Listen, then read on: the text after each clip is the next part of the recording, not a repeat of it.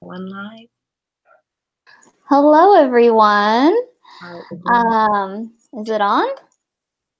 Let's see. Oh, it is. Okay. Hi, everyone. This is Dr. Amanda Seto. Let me just, there we go. Oh, it is. Okay. Hold on. There we go. Okay. Hi, everyone. This is Dr. Amanda Seto with New Grad Optometry. I'm excited to be here with Emilie Seitz, also known as iSights on Instagram. And today we're going to be talking about the NBEO boards. Before we get started, I wanted to thank our dedicated partners Essilor and Johnson & Johnson Vision for supporting New Grad Optometry since its inception. So check out essilorpro.com for more resources from Essilor and jnjvisionpro.com for more resources from Johnson & Johnson. So we'll go ahead and get this YouTube live started. It's our very first episode, so we're talking NBEO boards, especially part 1 tonight. Yeah. Emilie has been studiously preparing for them. So Emilie, how are you feeling about it? What's going on in your mind? It's coming up. Yeah, so we're probably like about a month out from part 1 of boards. A little nervous, which I think is pretty normal. But at the same time, I feel incredibly prepared. I feel like boards is really that time when you realize you're so capable because you're pulling all the information in and you're applying it clinically and you're looking at it with a different perspective for the first time and revisiting like some of those concepts that you haven't touched in a while, like optics, which you might take like first year. Right. But then you go into clinic and now you're going back to optics again and you're making new connections. So I would say I'm probably like a little nervous, but I'm also really excited and feeling really empowered to like do this next chapter and kind of get it over with and keep on going. Oh, that sounds about right. I mean, it's coming up, so it sounds like you're feeling the right things right now. When did you start preparing for it? How long has it been since you've been studying? So I've been preparing. I got all of my materials probably like in October, but I would say I didn't really honestly start diving into the material until around like January. Kind of over Christmas break too, actually, when I had some time that I was finally able to like concentrate just on boards instead of, you know, all the finals that we had going on and being in clinic and all the chaos that was trying to finish up like our didactic coursework. I felt like over Christmas break when I had time to be like, okay, now I'm going to actually focus on it was when I really started to focus on it more and start preparing for it. Gotcha.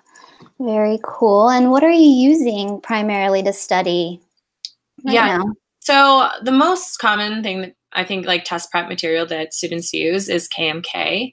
That also kind of ties into how I kind of started preparing for it because KMK offers some different options. They offer kind of their like basic package where you have all access to videos and flashcards and practice problems and like little small like mock exams. I actually decided to go with their newer plan, which is like the signature plan. And the reason why is because if anyone knows me, if you guys follow me on Instagram, I am like everywhere all the time. Like earlier this week, we were just talking before this live feed and I was in Florida earlier this week for Transitions Academy. So I needed something that was basically, you know, someone telling me like, study this on this date and you will like, you know, meet the end goal. So that's the option that I ended up going with. And it's nice because it's a lot of structure. After this, actually, I have like a live stream that I'm going to go on to for KMK to watch their extra videos. But it's a really nice option. For one, it keeps me organized. It also gives me like extra videos and pushes you to make the connections if you feel like you can't make them on your own. So like I was saying, like, I feel like, you know, sometimes when you hear the material for the first time, you're just like absorbing the information. You're like, okay, that's an iris. Okay, I get it. That's gonio, but you're not ready yet to make those clinical connections.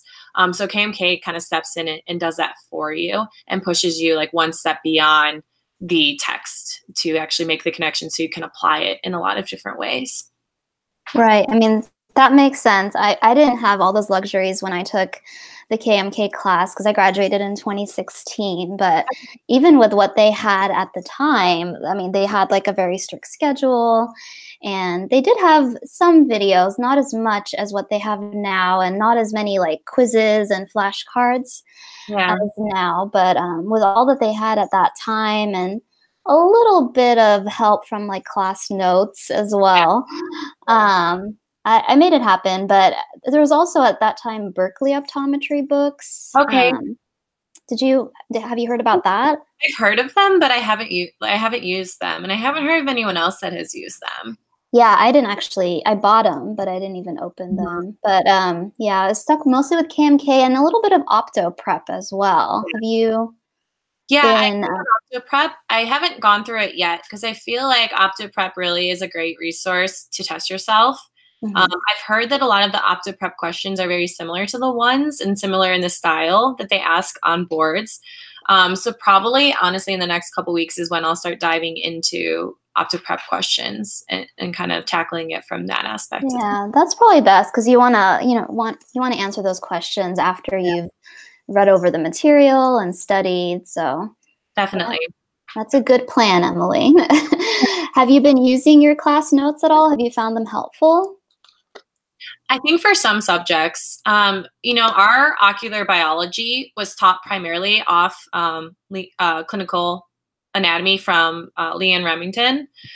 So Remington's book is amazing. I'll reference that. And then for a lot of like the anatomy things that I'm a little, wishy-washy on, because they put it together in such a, I don't know, it's like you're literally like reading a bedtime story. I feel like you could just sit there and read Remington. And KMK borrows like a lot of information from their book as well. So I've used the class book that was recommended for our coursework. I think especially for optics too, we're one of the schools that uses U plus D equals V, kind of like, I don't know. Oh yeah, that's rare. Yeah, I don't know if it's an older notation, but it's what I'm really comfortable with. And we had a great foundation in the optics education that we got. So that is definitely one that our professors have put together some PowerPoints in different subjects. So when it comes to optics and contact lenses, those are the class notes I feel like I really want to refer to. And then also, a little randomly, but our visual perception professor taught it in a very clear way. And I was actually studying that today, and that's kind of like, like contrast sensitivity function. It's like not the most exciting parts of optometry.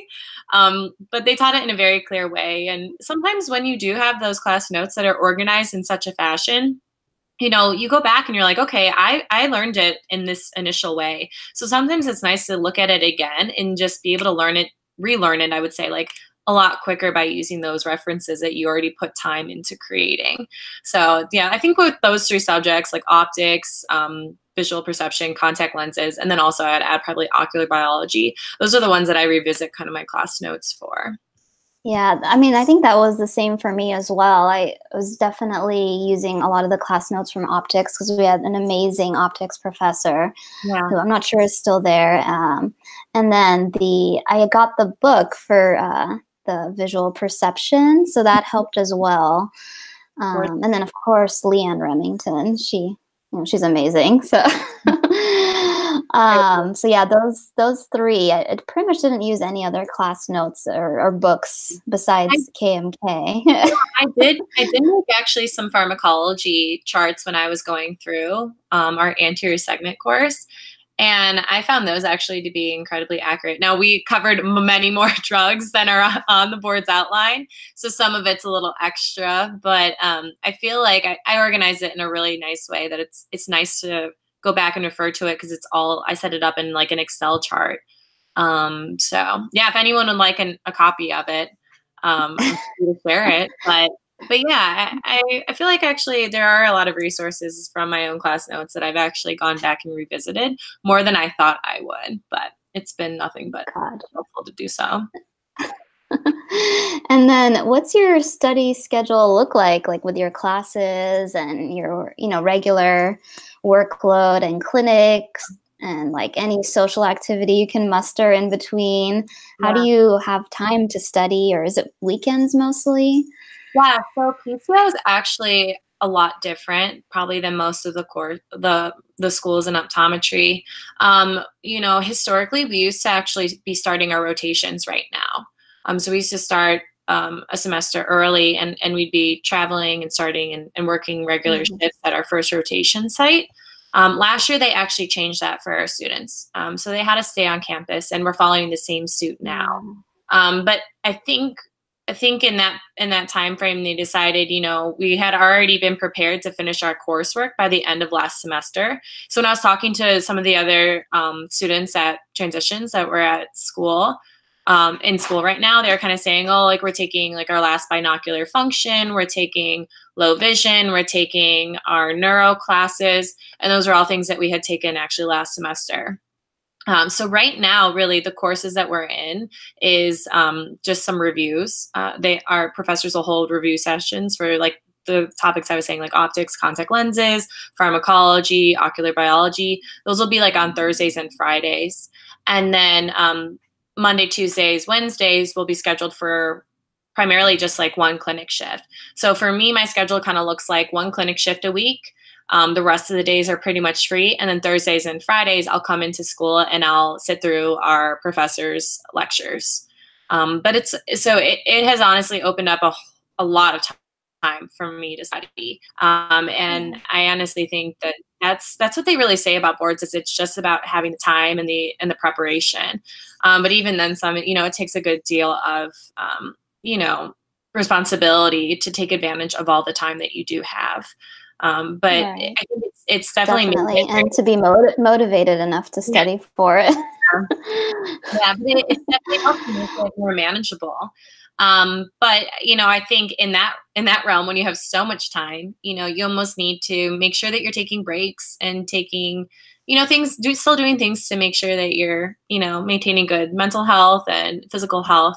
So my boyfriend and I are in optometry school together. We met in optometry school, but you know, we kind of like look out for each other. We'll make dinner together. Like tomorrow, he's like, go to your yoga class. So tomorrow I'm going to go to yoga in the morning. Just reminding each other to just like take good breaks and still maintain good health and good attitude going forward in the last month here. Yeah, no, definitely. That's very important. So are you guys in the same class together, studying together? We are. Yeah, we're in the same class. We were friends first and then we started dating. But yeah, so it's been really nice to go through it with someone like so close to you. Yeah, it's good to have extra support.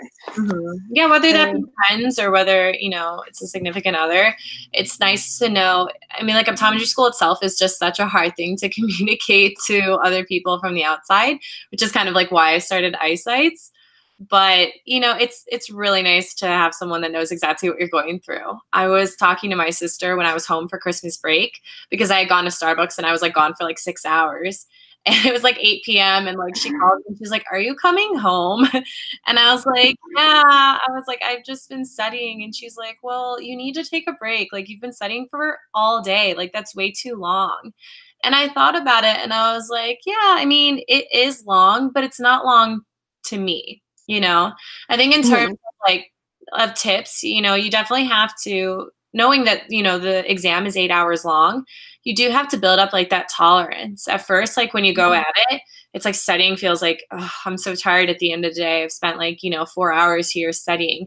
But then it's just something that you gradually build towards. And so one of the things I was telling my sister is I was like, yeah, I think it can seem like I'm studying a long time, but it's not like a long time for me. You know, I think once you get into that habit of being able to build up kind of like that tolerance of studying more for longer periods of time and being engaged for longer periods of time, it definitely becomes easier. So that's like a goal I think is nice to work towards. No, definitely. It's a long exam and it's so draining. I remember when I finished it, I just like I went home and I took a nap right away because my brain was fried from so many questions. Yeah. What are you finding like the hardest subjects to prepare for? Yeah, I think the hardest ones I'm going through right now are probably pharmacology. Pharmacology and optics, I think, are the ones that I'm finding the most challenging. I think that KMK does a pretty good job, actually, though, again, like tying it in clinically. And especially when it comes to something like pharmacology, that is so much memorization. You really need like that clinical application to apply it. And then this is something that's kind of unique, but I think that if you're a year out and you're watching this and you're not worried about taking boards, for a while, I think a really good tip, this is something that I recommend if anyone has an emergency service in like their college of optometry, to literally volunteer to work in there. I was scheduled for emergency a lot more than some of my classmates, but I feel like it was really the place where I learned to apply like pharmacology. So I think that definitely helped to make me a little stronger in that area. But I think just, pharmacology, the beast that it is, it's always going to be like one of the most difficult things to tackle until you feel really comfortable with it and you apply it all the time. Right. I mean, I definitely remember the buckets that Kyle from KMK would come up with. So that definitely helped me a lot. And I still think of them even now as a doctor. Yeah. I feel like in some ways he just like simplified it for me. But it is a difficult subject, and there's so many medications that don't fall into those buckets that are on the exam. So I understand. And same with, you said optics too was difficult, right? Yeah. Oh yeah, that was the hardest for me. I really enjoy optics. I think it's just, the trends I think the trends are something that I'm going to have to wrap my head around. Trends with RGPs. I was struggling with like base curve the other day. So I think, just recognizing what areas you struggle with the most is important. So you can go back and spend a little bit more time in those areas than others. Yeah. What are you finding easiest so far? Oh, your favorite subjects? I think ocular disease is by far just my favorite. I don't know. I like the most interesting one. I like ocular physiology as well. I think my brain works really well with knowing mechanism of action. Like once I understand like why something's set up to work the way it works, like I don't know, like say like the potassium pumps or like bicarb and active secretion. I feel like once I understand how that works on that level, then I feel like I can apply it a little bit better. And it's not so much memorization, it's just understanding. So I think once you can learn it from at least when I can learn it from that aspect, I feel like it's less like I'm sticking it in my brain and it's just one more thing that has to fit, and it's more of application and that solid foundation that I can just keep building on top of. Gotcha. Well, that's good. I'm excited for you. Once you have this over with, you're just going to feel so relieved.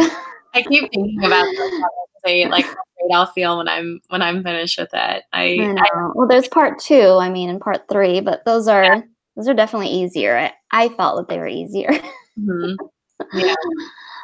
Do you have any tips for those that are preparing for part 1 right now? Yeah, I think first off, maybe this is more advice that I'm telling myself, but if you're in your shoes, my shoes at least, I think it's important to just stay calm. Like we still have plenty of time. We have plenty of time. We have like a month still. And if you think about that, that's more than enough time to make sure that you're reaching your end goal, skimming through the areas that you feel like you're a little weaker on.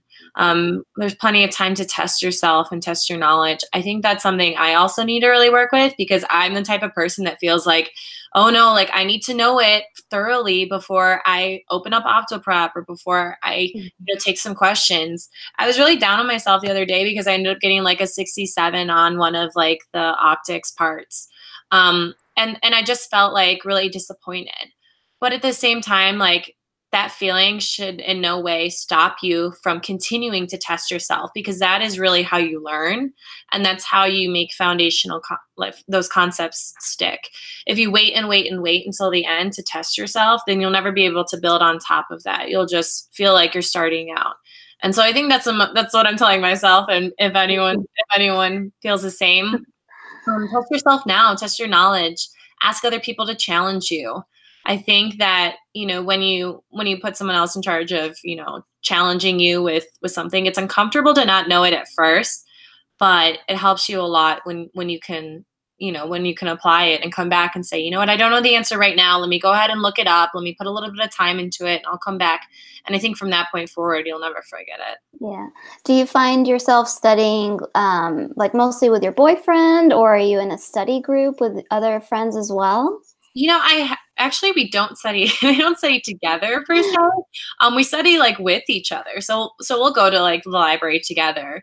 But we haven't done any like group review yet. It's something that we talked about doing. There's some videos that we'll watch together. Actually, technically, yeah, he's gonna come over later and we're gonna watch the live stream together. So we do little things like that.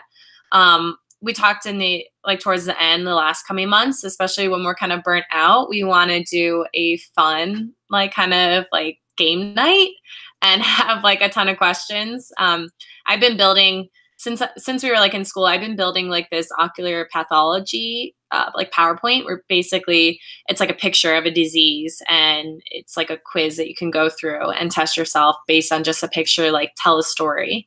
Yeah, so that's a good idea. Make it a little bit more fun, but also, practical and still having us like go towards that end goal. And I think through social media too, there's been a lot of people that like I've reached out to and been able to connect with from different schools, like Michelle from Western.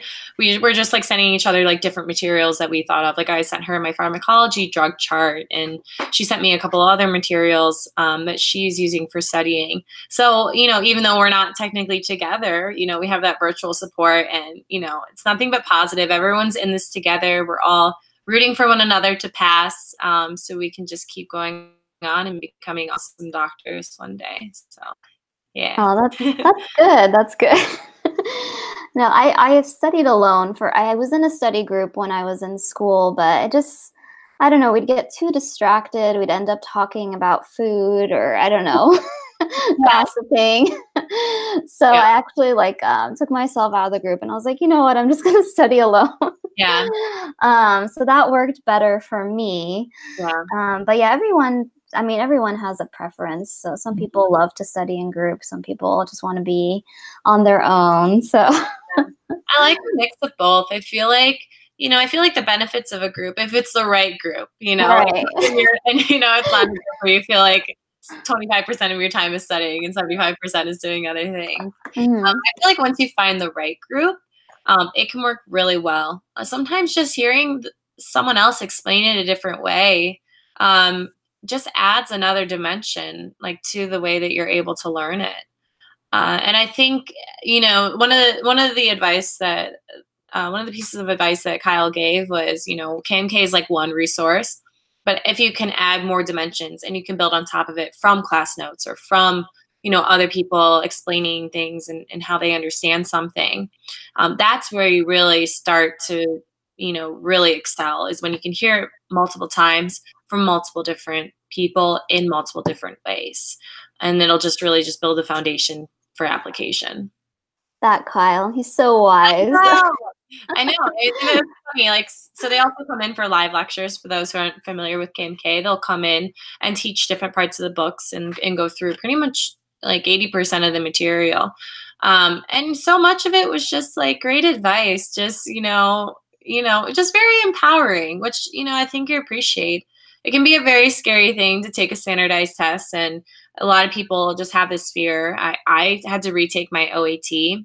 So even just feeling like, what, here's another standardized test, like, it makes you feel a certain way, but I feel like it's really important to have everyone else like that has done it and gone through the process, give you pieces of information that will help you succeed. And, hopefully that works out as well for me. So. Yeah, I mean, even when I was studying, he would also come to Western to do the live lectures. He was so pumped and so excited about it. It was almost contagious. Like, I would love learning about the topics, even though if someone else had taught it in a monotone voice, I probably wouldn't have cared less. But with Kyle, it was just more interesting. And actually, all the instructors were always very excited and pumped up. Yeah. So definitely helps to have that extra motivation and energy. What advice do you have for all of us going forward here? Well, let's see. Let me think.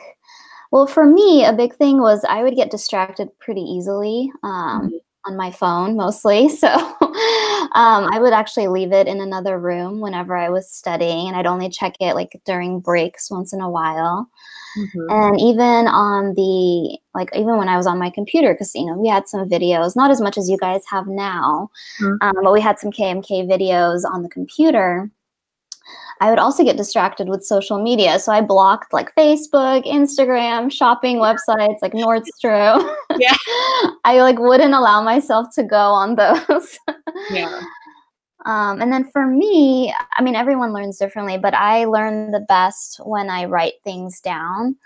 So I brought like, I think I bought like a dozen notebooks, and I pretty much wrote out both of the KMK books in those notebooks. And that helped me a lot. Just reviewing something that was written in my own handwriting helped me a lot. Yeah. And then what? Oh, and then I would love to draw the diagrams. I got like this huge Post-it that I would hang on the wall. It was like a pack of this like ginormous Post-it for your wall. Yeah. So I would draw like, you know, the diagrams you do like for the NPCE and the, you know, the iris and the stroma and all that.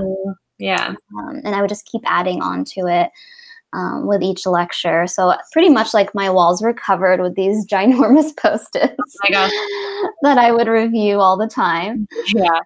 What else is there? A photo, like literally to the right of me. You guys can't see it right here, but I have like the circle of Willis drawn out. I have like parasympathetic nervous system, and these are like notes from when I was just like taking my classes. But yeah, for people that are visual learners, I feel like KMK is really good at that. Yeah, and you can look at those notes and review them like pretty much anytime you want. So it helps when they're all over the walls. Yeah. Can't escape them. And then what else was there? That's pretty much it. I stuck to the schedule, kind of like how you're doing. Sometimes I would fall behind, but they gave us like these catch-up days, so I would always catch up on those days. And then I was just like very confident in myself when I took the exam. I remember like, you know, leaving my car and I was like, I'm going to pass this today. There's no ifs, ands, or buts about it. Like, it's going down today. So I think it's really important to have just a positive, relaxed mindset. Like, don't be nervous during the exam. You've done so much preparation already. Like, you're bound to do well with, you know, all the preparation you've done. And then take your time, because there's actually so much time in that exam. Like, there's no need to rush through it. You know, read the questions a couple times. Don't just read it once, because they're tricky.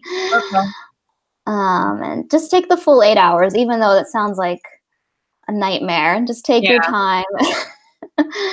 And I wouldn't even bring any notes with you on the day of, because at that point, like, there's nothing that's going to stick in your mind on the day of. Even the day before, you should definitely rest, relax, watch a movie, get a massage maybe. I'll probably have to. I feel like my neck would be like so stiff at that point. I'm sure.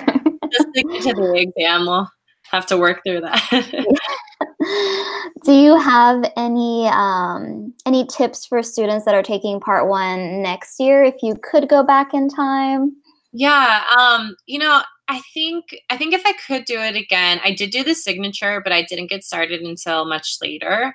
I think it was just because I felt like really overwhelmed with taking regular schoolwork and also trying to fit that in. And, you know, no one else was really doing it at the time, like at my school, or I didn't feel like anyone was. So it didn't feel like, to me, it was like something major that I needed to start on right away. But I think that really I would have loved to have done it like from the book, like day one, like start it and followed it exactly. I also would have loved to form a study group, like at my school, of those that were doing the signature program, so we could hold each other a little bit more accountable and like keeping each other like on point with that. But I think those are the two main things that I wish I really would have done. It's like we've been saying, you know, it's kind of more about preparation. And I think that I just would have liked to have like more time with it. Again, like, not worried. I think there's still plenty of time. But I think, you know, more time doesn't hurt. And, it goes by so quickly. Also, like, just making sure you're doing well in school, focusing on what you're learning. Because, as your professors teach you, I know like you'll learn some things and be like, I'm never going to use that one day. You might not, but you might use it for boards. So try and, look at the different subjects and view them in a clinical perspective and, push yourself to think, how can I apply this with the patient one day? What would this look like if I was sitting in the exam room and they were sitting across from me? What kind of, problem would they come in with that I would need to find the answer to this question? So if you can kind of start to look at it from that perspective, I think that'll only help you become more prepared when it's time to apply it. And just know that, this definitely is like you were saying, you went into the exam, you're like, I'm prepared. It's my time to shine and show off and show everyone what I can do. I think it's very much the same. This is a chance to show how much you've learned while you've spent your time here in school. And I feel like even now, like over the last like month, I've just been very strong in clinic because I've been pushing myself and pushing to apply everything that I'm learning from this preparation for board examination. So yeah, I think that's probably like the tips I have going forward. If I could do it again, but also, doing it from here on out, what that'll look like. Yeah, I agree. I didn't start the class exactly when they started. I started it like later on, I think like in January, as you. So I think, starting it from the very beginning is better because you get to look at the material a couple times instead of just one time. And then some people have recommended, I don't even know if this is like feasible, to get the KMK books like from year one and then use them as like study guides to help when you're, actually in those classes. So you already have like notes in them and you're already like pretty well, versed in how, KMK presents everything. So, I mean, that's just something I've heard, but I don't know if I would do that. I don't know if I would do that either. I feel like then I would just look at everything I was learning in school just to pass boards. Exactly. And, like, I don't know that that's necessarily the lens through which like you want to absorb all of your material. Exactly. Yeah. I just like heard a couple people saying that. I even thought about that too. I even thought like back in the summertime, I was like, oh, I'm going to ask someone for their like boards book and like study. And honestly, the truth of it is there's just so much going on like while you're still in classes and in your courses and taking your didactic that it is really hard to, balance both and like set time aside. And I think there's a place for class, what you learn in class, and a place for what you learn to prepare for the board examinations. Definitely. A lot of overlap, but just do your best in preparing for both, and I think it'll be fine. Yeah. Well, you'll be fine, Emily. I'm sure you're gonna do great. It's end of March, right? Yeah. March. Okay. 21st. March 21st. That's a big day. That's my date.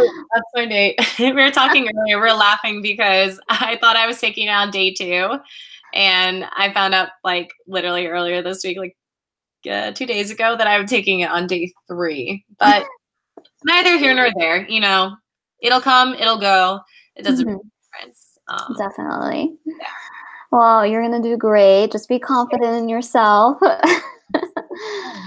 And we look forward for good news, right? Thank you so much for joining us, Emily. We wish you the best of luck from all of the new grad team. We all love you. Guys, thank you so much for letting me come on here and share what it's like to be a student going through the process. Yeah, of course. It had to be you, Emily.